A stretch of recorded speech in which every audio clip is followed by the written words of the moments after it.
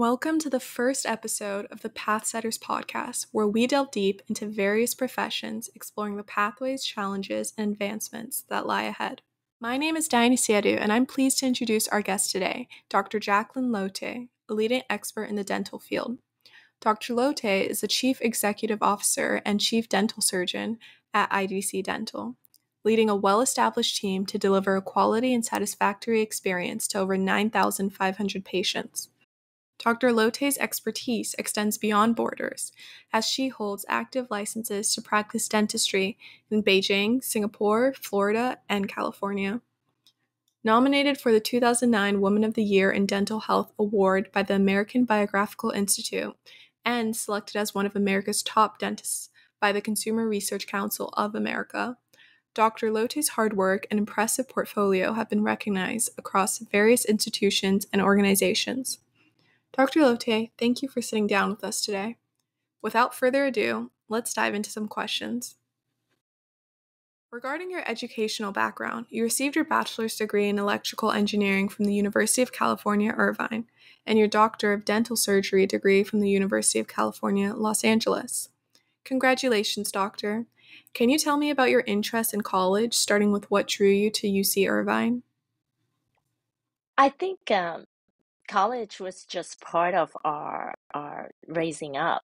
Being an immigrant here, it was just it was about education. It was about you know when we immigrated here, everything was just focused about education and learning, so that we can basically just survive and be independent. So college was just yeah, this is what you do. You need your job and your role is to study and go to college. So to answer your question in that sense, um, it was just a given, and it was part of the culture of our family. And UC Irvine, I find myself very fortunate that I had the opportunity just to be able to be in California and in this area, because um, having options of applying to different colleges were not an option. You go to the school that is next door or nearby, and we were fortunate to be in a wonderful system, the UC system, and UC Irvine was a commuter school, so I was able to get accepted to there, and it had all the opportunities for us to move forward. You mentioned that there was this duty and obligation that drove you, as well as this cultural piece to it. So could you share with listeners a little bit about your immigration story?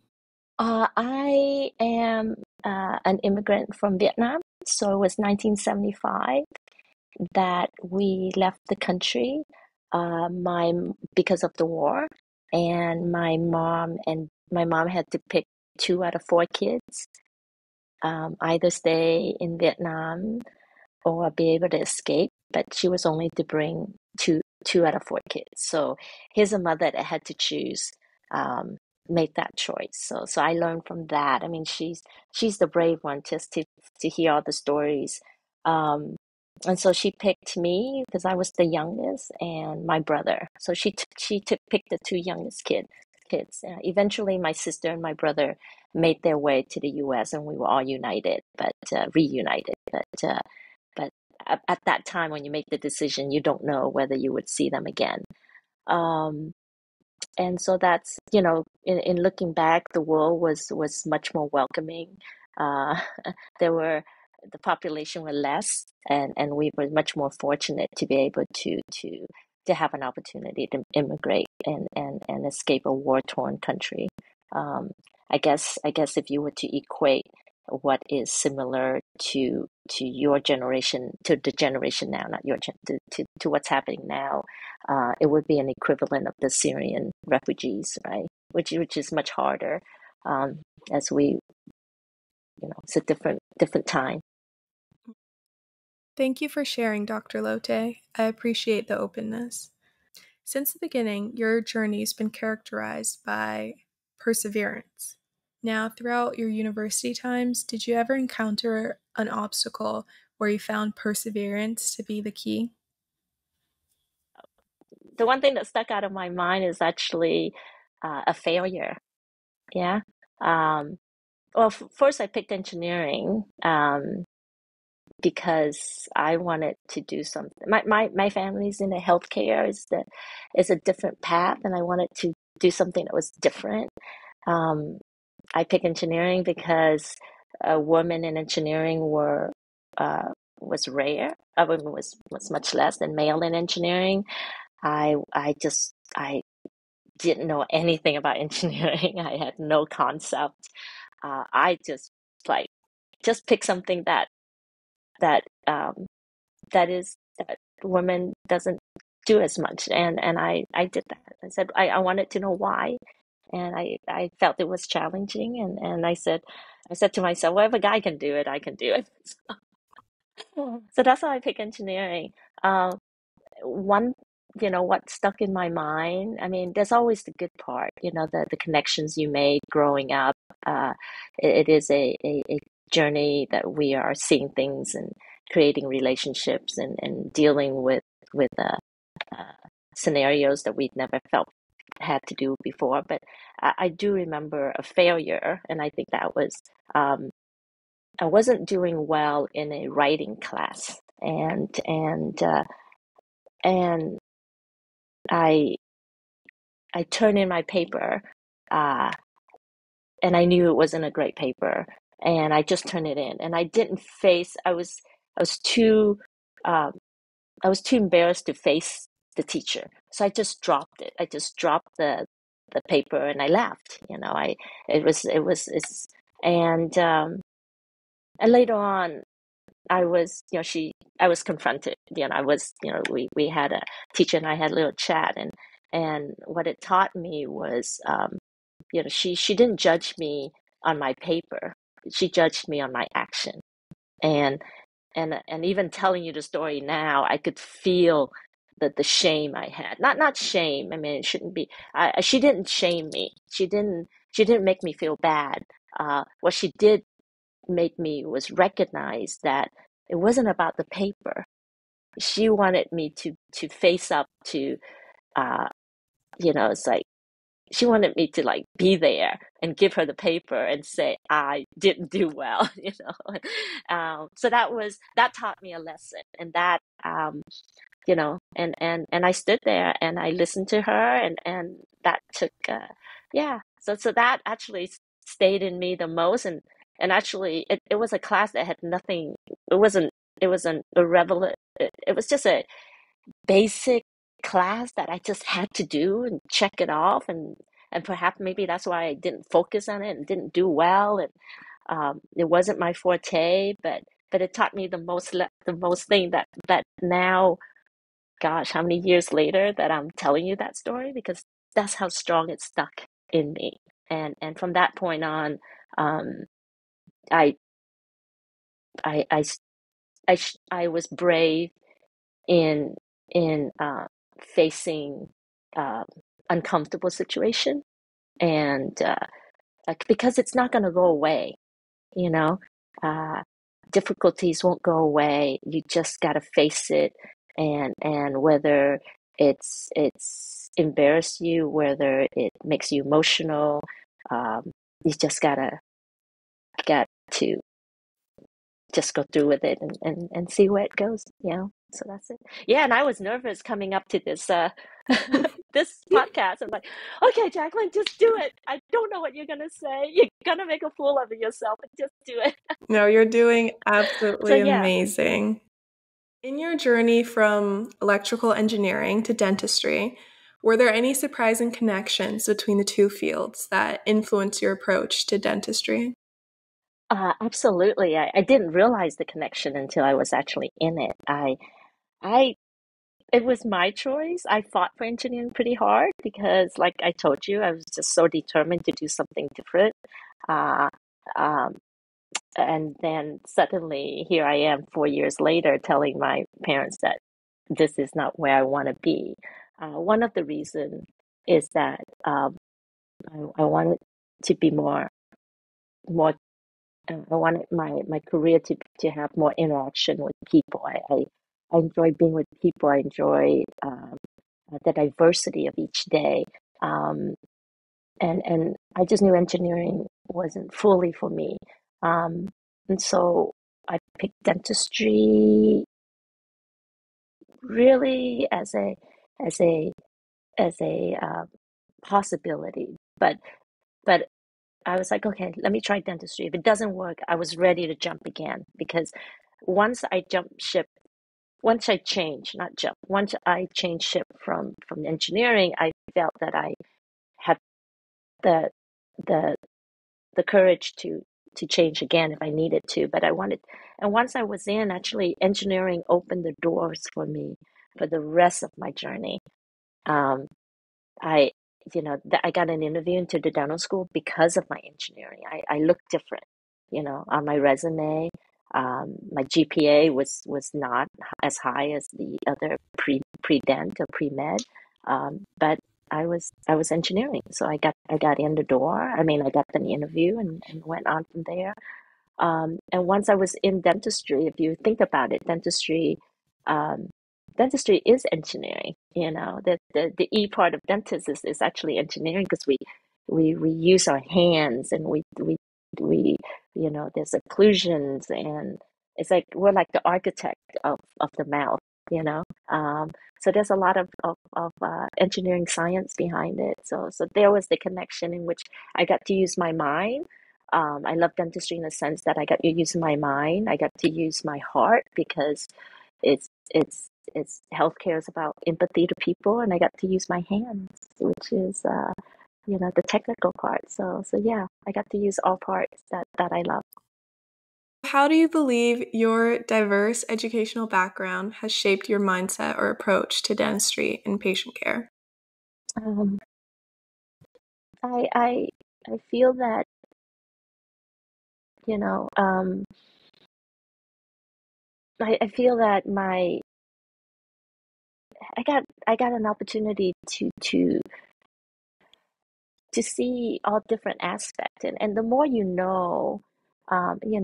and when you're so specialized, sometimes when I see people so specialized, they all well, how should I rephrase this? Um, you only know what you know, and so when you see something and and you only know it, that would be all that you would focus on, and it's not because uh, I'm not quite sure how I can phrase this. It's just the more you know, the more you're able to see, I think. And that's what I'm trying to say.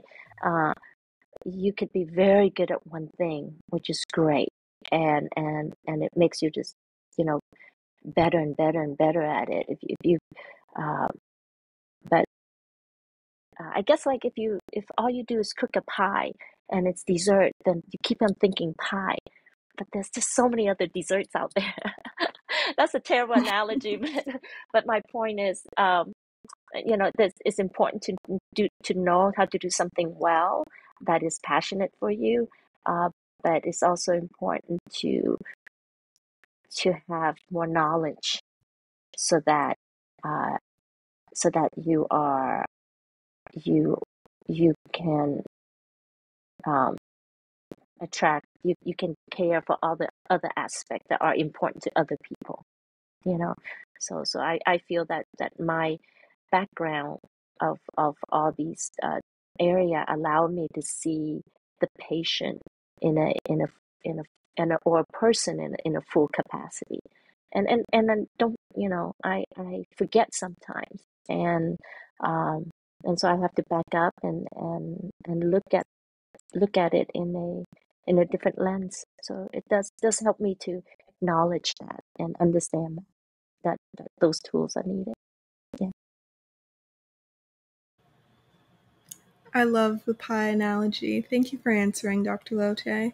And now I'd like to transition a little bit into your current role as CEO of IDC Dental.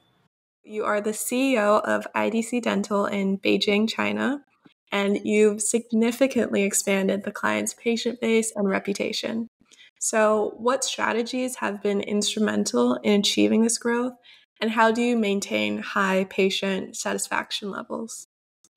Um, well, if you want to be a CEO, just start your own business. You can be a CEO. Um, yeah, all these titles, they're there, and they're there for others. But I don't relate to that. It doesn't identify me. So what did happen was, I was working for other people, and then came a point was, I want to try my own business. I can always go back and work for other people, but at a certain time and period of my life, I want to try. I have the energy, I have the resources. Let's try. So that's when I started my own. I started a separate company, and that was I took over uh, a failing business, and it became my business, and therefore I became the CEO.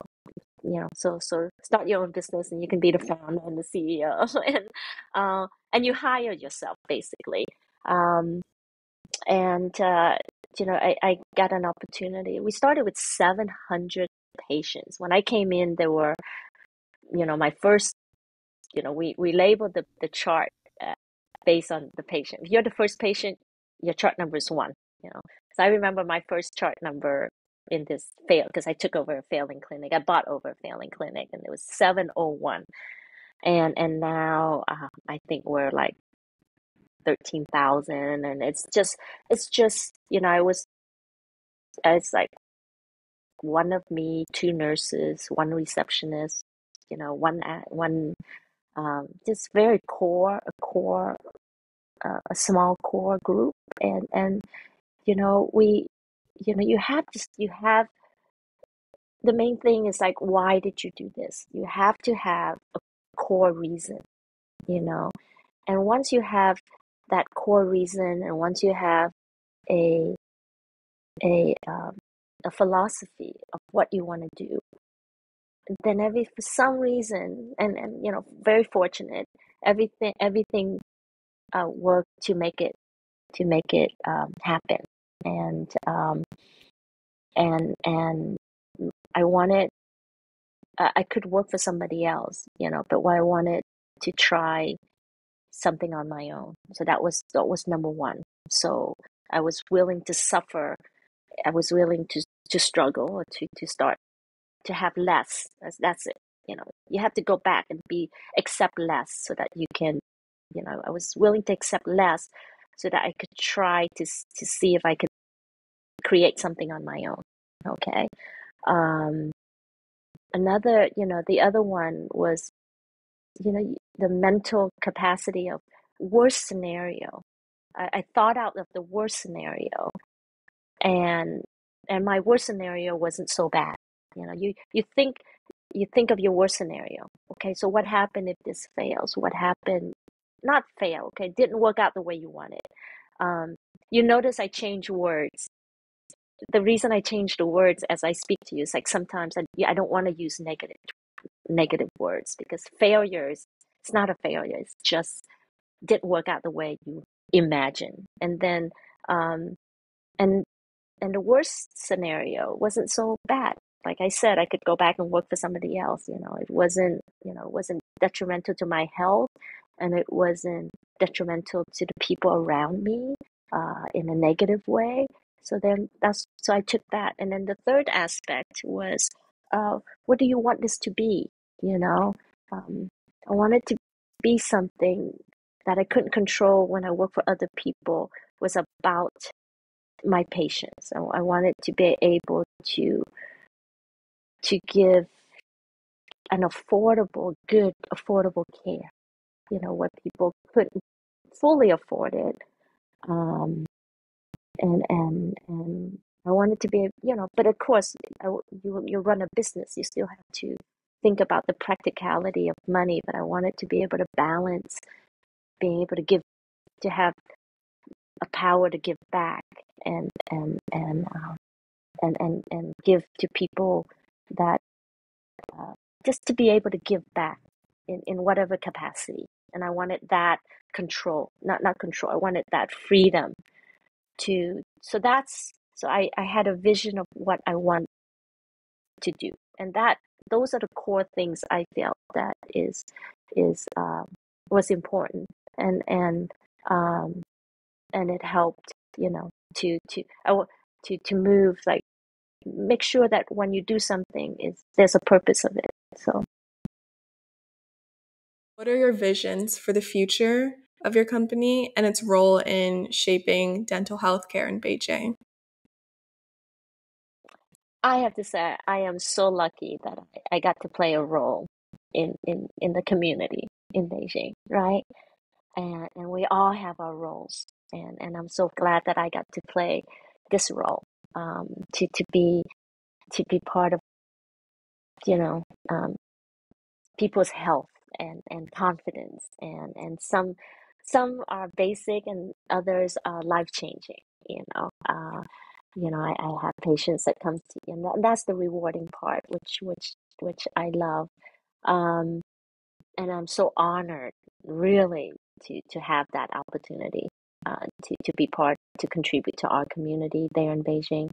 Um, and and I have since then my company have now been acquired by a bigger company. So I have handed my small role into a bigger company, and now I am working to create, uh, to bring in, technology, AI. All these are just moving so fast, and so we really have to keep up with it. And the way I keep up with it is to bring in younger minds, uh, minds that are being trained at this level, talents that I can see have the talent to do this. And my job is to share my experience. I am more at the mentoring stage, uh, for my company. But for myself, I want to now, to focus more on the charity aspect as well. Um, when I was in dental school, it was just volunteering, going down to Mexico and treat, you know, kids in school, um, brushing teeth, and as I grow, my platform is bigger. I can do bigger things. Um, I can raise bigger money. Uh, our clinic brought in orphans uh, from orphanages, and we treat them at the dental clinic. I close the clinic down. I bring in the orphans. I treat them. Uh, so as we grow on my platform of giving. And to transition into some questions about the broader industry that you work in your opinion, what are some common misconceptions about dental health or the industry? Misconception in the industry is that it's an elective. It's not important. Uh, you know, it's so I don't think people put as much value to the dental health as they should. Uh, it's they see it more for looks than for health sometimes. Uh, and yet they fail to see the connection of the health of the oral cavity to overall health of the person. Um, from the mental confidence, to the physical, biological, um, nutrition. This is the first part of digestion. You know, uh, so and chronic infection. We call it chronic infection, meaning that the mouth can have chronic infection in which you have infection, but it doesn't hurt, and it's there, but it does. It's part of your body, so people don't understand that it comes from the mouth, not a sense of not feeling well. So the oral health has so many connections to your body from um, that that people don't put that much effort into it, and they compromise their dental health, thinking that it's not as important. But if you have a good oral health, it actually uh, is helps your mental and physical well-being overall. Yeah. Yes, so floss your teeth is the message. So I think that's the misconception of the people. Well, that's a misconception. Really? That's so basic. Do you know what I mean? But yes, yeah. Well, no. I'm just saying that you know, it's not a no. Yes, it's just that you know people just see dentistry as brushing and flossing teeth, Oh, okay. and dentistry is that's what I mean when you said, oh yeah, floss your teeth, and that in itself makes it you know uh, makes that the misconception. Right. So That's what I'm trying actually to say. seeing and understanding how your dental health connects to other aspects of your health is more and more important. Yes, Okay. right. Yes, So I have yeah. some And it's not research just to like, do. oh, yes. So that's of course we brush it, but it's not like, oh, just brush your teeth and floss. Oh yeah. As soon as I say I'm a dentist, that's the misconception, right? So throughout your career, you've gained clinical experience and knowledge in various aspects of dentistry. So which area fascinates you the most? All the area and all the area based on where I am in my career.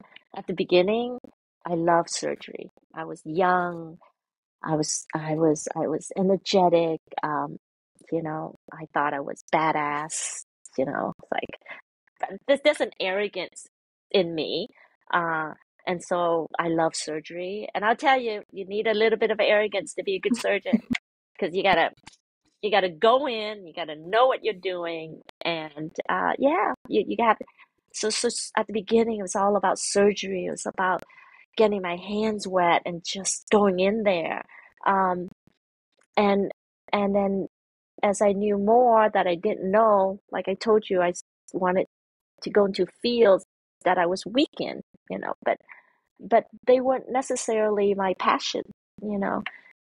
And now, as I am older, in which uh, my strength is now the mind versus the hands, um, orthodontics is my interest.